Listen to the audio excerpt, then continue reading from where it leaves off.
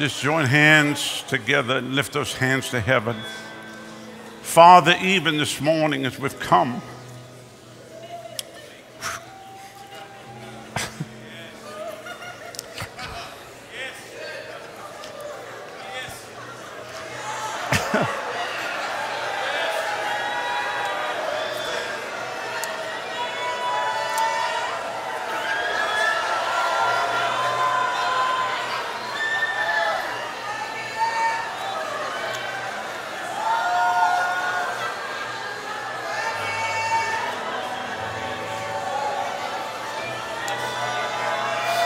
as we've come into this place,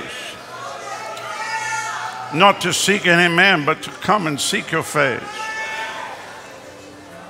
Let every man be brought low, but let Jesus Christ of Nazareth be lifted up and exalted in this place.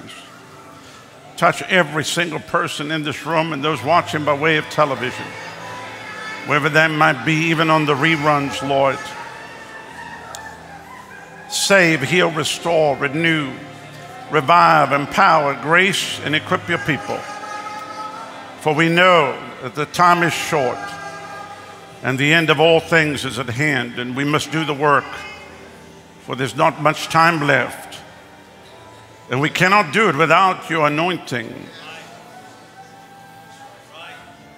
And so we thank you even for the Holy Ghost now in this room today. Quicken every single person. Let all the hungry ones that are coming this whole week between now and next Sunday night, let not one person leave you the same way they came. Even just walking on this property, let people be touched by your presence. May people have an encounter with you, Lord, and cause the effect even of this week to have far-reaching results, even unto eternity, we pray. Thank you for all of the camp meetings and the conferences and ministers' conferences we've had over the years. Right from day one, the very first ministers' conference in '96, the one we had in Orlando, Lord, you visited us. And all these years you visited us in these ministers and leaders' conferences. Thank you for this Vision19, that every eye will see clearly your plan, your purpose, that every plan of the wicked is brought to naught. If the enemy digs a ditch for your people, he will fall into himself. That even this morning, total havoc is being wreaked in the camp of the wicked. Pull the wheels off of Pharaoh's chariots. Thank you for giving America one last opportunity and another great spiritual awakening. And we give you honor, we give you glory, and we give you praise in this place here today. In Jesus' wonderful name. And everyone said, Amen. Hallelujah. Glory to God. I want you to go out of your way to greet 2 or 3 people and just tell them that you love them and that Jesus loves them. Find people standing by themselves and greet them today. Don't let anyone sit without somebody greeting them and telling them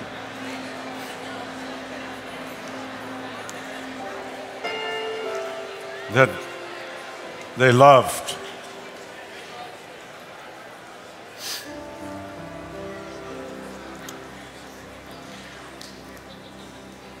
Oh, wonderful Jesus.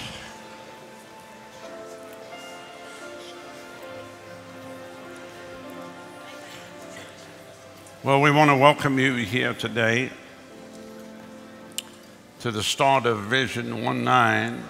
I know everybody thinks it starts tonight. It doesn't. It starts this morning. Welcome to River Tampa Bay Church. And if you're visiting with us, I'm the pastor.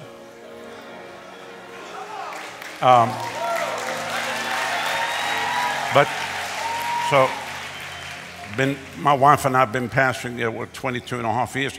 But this whole week we have a special guest with us. So I asked Evangelist Rodney Howard-Browne if he would come and do the meeting. So he agreed, and we're gonna basically turn the service over to him. And so I'm just gonna go sit down, and then he will come up and take over.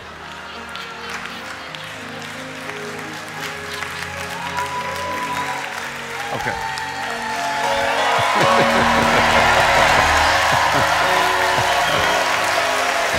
Well, thank you, Pastor.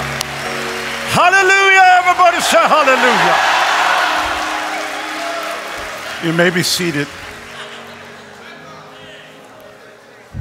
Now, I know that might seem a little strange to you, but let me tell you the mindset that I get into with these meetings. Because a lot of pastors, they can't do this because they know everybody. So what I do is I actually come out and I pretend I know nobody. So even though I know you, there's times I don't even remember people's names, because if you minister according to what you know, you'll never do what God tells you to do. So this means nothing to do, and I mean, what I'm saying is don't be offended if it looks like I do not recognize you. I actually do, but I have to do this in order to minister. Because I've seen many ministers, they pull back and, well, I can't say that, and the people already know that. People might know a lot of things, but they need to hear it again and again and again and again. Can you say amen? And you know that with your children, you keep having to repeat things. My mother said if I spoke to you once, I spoke to you 1,000 times. And she actually thought we weren't listening, but we actually were. We were listening. We just pretended we weren't. And repetition brings revelation. Amen. Amen. Hallelujah. Come here, both of you, quickly. So I just obey the Holy Ghost. That's what these services are. Just join your hands here.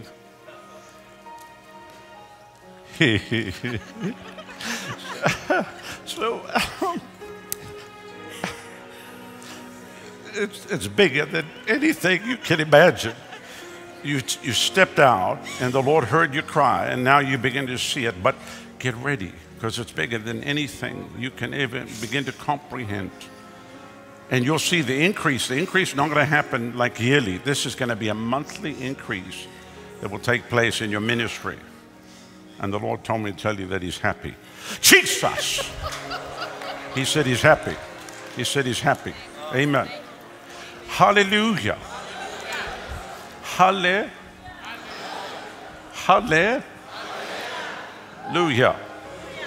Glory to God. Glory to God. Thank you, Jesus. Come on, just lift your hands. Just lift your hands. Lift your hands and thank Him. Thank Him for His presence. Thank Him for His presence. La presencia de Dios. Without His presence, we have nothing. Without His presence, all we have is religion. We're not interested in religion. Religion is man's vain attempt to reach God. But Christianity is God reaching man through the person of Jesus Christ. And Jesus came and He paid the price on the cross and shed His blood and rose from the dead. And then He sent the mighty Holy Ghost. Ministry has to be by the Holy Ghost. Has to be.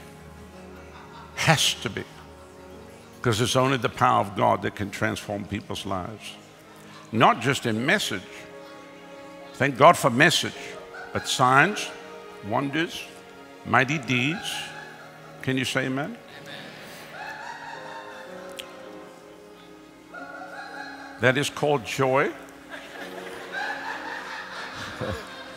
It was first sighted when the angels announced, joy to the world, the Lord has come. I bring you glad tidings of a great joy. For unto you is born this day in the city of David a Savior, which is Christ the Lord. Joy to the world, the Lord has come. The psalmist said, you anoint my head with oil, and my cup runneth over. So if you hear noise here today, it's the sound of people's cups running over. Maybe you came to this conference and you don't have a cup. Your cup was stolen to the last church you went to. Be encouraged today. The Lord is going to give you a brand new cup. And He's going to fill it to the top, to overflowing. Can you say amen? It's going to spill out of your cup into the saucer and then run all over the table. And then run off of it. I mean, I'm talking about just a mess. Hallelujah. Thank you, Lord. Thank you, Lord Jesus. Just so you know, I'm very serious about this joy.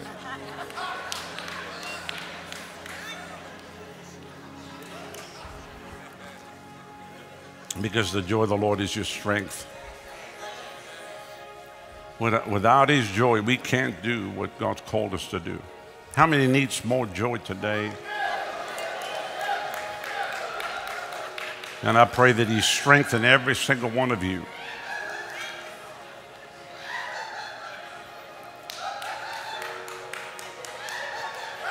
I mean now. I'm not talking about after the service. I mean now. Right now. On the house. Drinks on the house.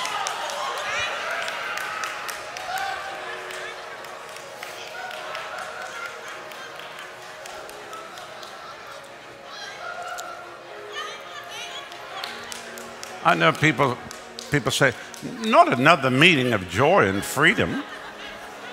Not another service of gladness. Take me back to Egypt. Let me hear the crack of the Egyptian whip one more time.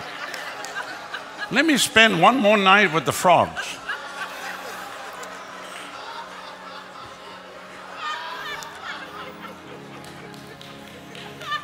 I know, people, when they see this on television, they'll call into the ministry and they'll say, it's just terrible how these people are interrupting Pastor. How rude. They'll say, it's just terrible. How rude can people get?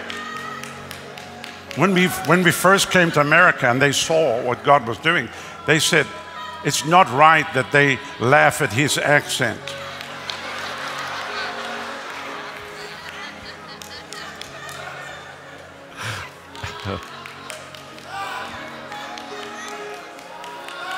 Now, we're not responsible for everybody here. Obviously, there's visitors. So, just so you know. Amen. Just have to encourage you. Hallelujah. Stand up, brother. Stand up. You look happy.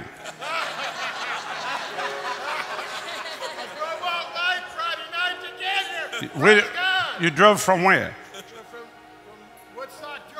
Woodstock, Georgia? Yes, up next to Atlanta. I'm glad you came because I heard the devil went down to Georgia. So I'm so glad you came today.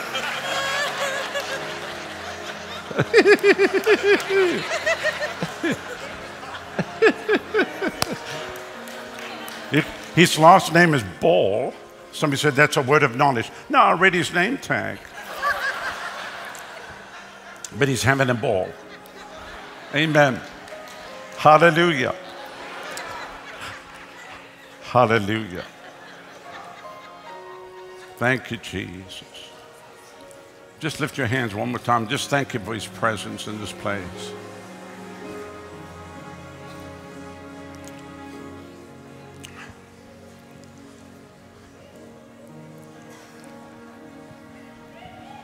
Praise God. I want my wife to come up here, sweetheart. Just come greet everybody here today. You know how we look forward to these times 4 times a year. And just greet everyone. Hallelujah. Well, welcome everybody. Welcome River Church and welcome all our visitors. Great to have you here.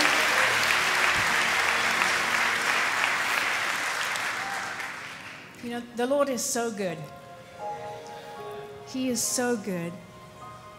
And if we'll honor Him and lift Him up, He'll honor us with His presence. Amen.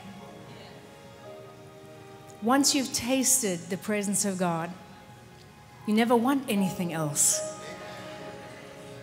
You know, Brother Norval Hayes, he said to Pastor Rodney, he said, I feel like heaven came down and kissed me. And that's what's happening here. Heaven is coming down and kissing people. And heaven will take the ugliest toad and turn them into the most handsomest prince.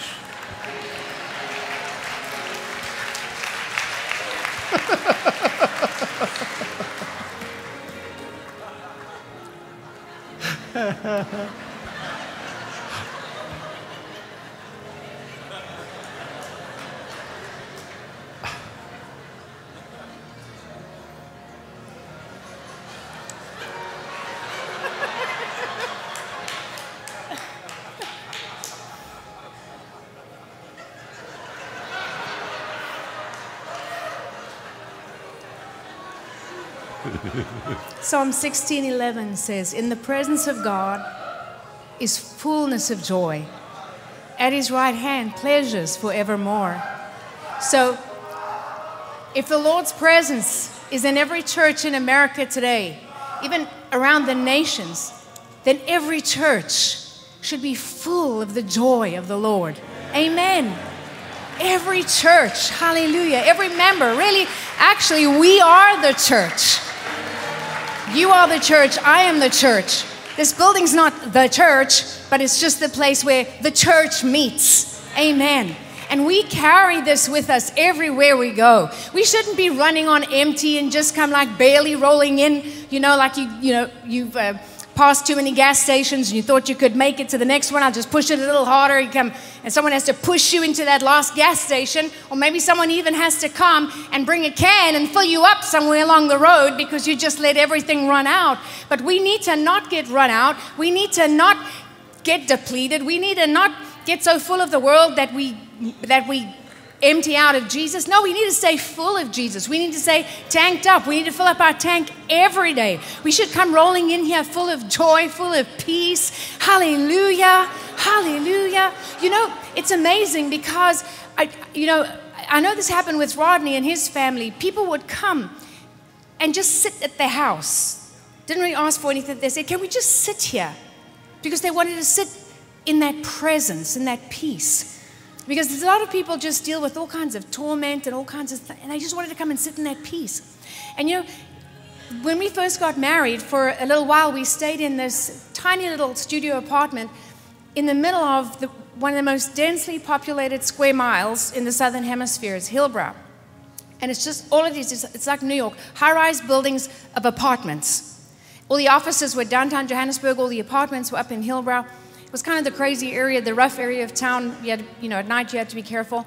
And but in this little apartment, in this middle of this area, people would come into the apartment and they would just say to us, it's so peaceful in here. It's so peaceful in here. And really, it was just the two of us loving Jesus, serving Jesus, but they walked in and they felt peace. When you carry His presence, people are going to feel it on you. They're going to feel it around you. And they're going to be drawn to that because the world is looking for peace. They have no peace. They are tormented. They have no peace. They're looking for that peace. When Jesus comes in, He fills us up with His joy that cannot be explained or put into words. And He fills us up with that peace that passes all understanding. That means it doesn't make sense in the natural mind. But that peace is not just for when you're feeling good. It's for when you go through the most trying times of your life. And we can testify to that.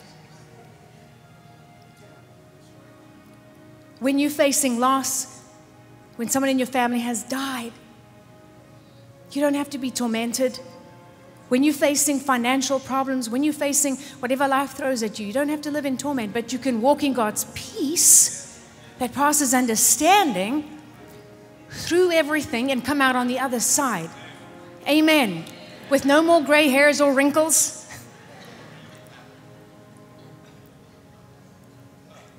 But full of the peace and the joy of His presence. So you know what? We love these meetings because even though Pastor Rodney knows what God's laid on his heart and what God's put in his heart to share, we show up to see what God's going to do. Not Pastor Rodney. He's not here. Okay. He's not, Pastor Rodney and Evangelist Rodney.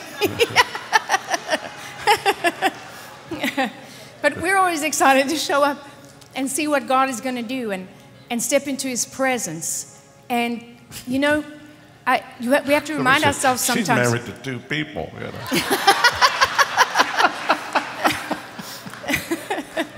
That's okay. I can handle both of them. Yeah, you can.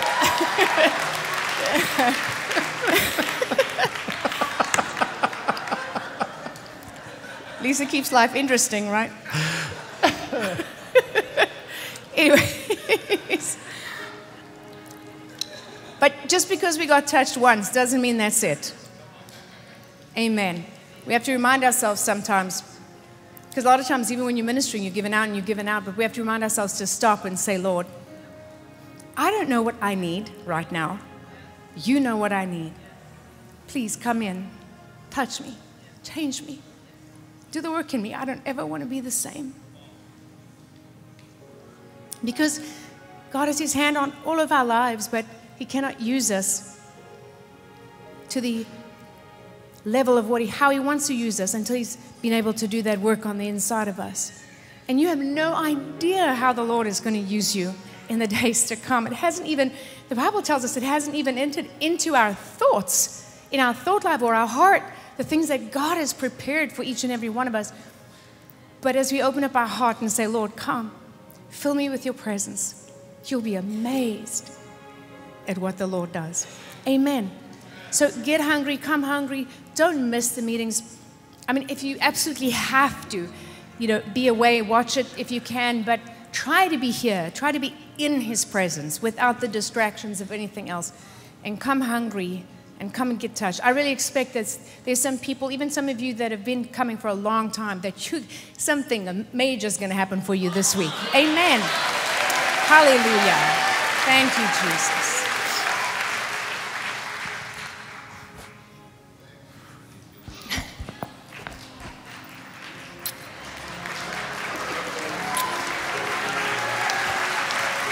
Amen.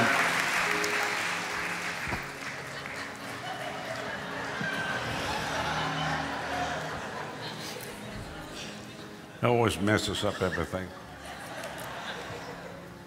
Hallelujah. Say this on me. Say, the Lord is good, and His mercy endures forever.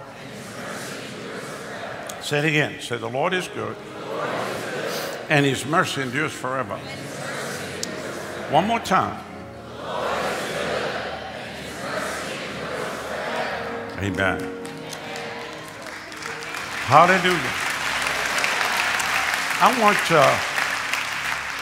a bishop who I just met just 2 weeks ago to come and greet you all the way from Birmingham, Alabama. Bishop Jim Lowe, come and just greet everybody here today. And when we met, we sat at breakfast. He said, I feel like we're brothers. I said, we are from another mother. I'm from, you know, because I'm from Africa, so I came to America. I'm an African American, and he's an African American, so we're brothers. That's right. Greet everyone. It is so wonderful to be here. I'm just blessed to be here among the saints. How good and pleasant it is when brethren dwell together in unity.